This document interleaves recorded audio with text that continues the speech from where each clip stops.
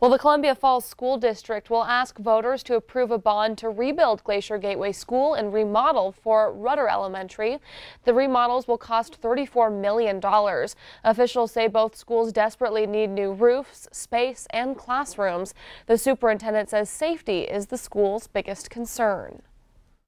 Section off different parts of our building that once you get into the building, if we hit a button, we'd have doors that could come down and secure the other parts of the building. So it's you know, you hate to think about something like that, but boy, you don't want to do a remodel or build a new building without that thought in mind.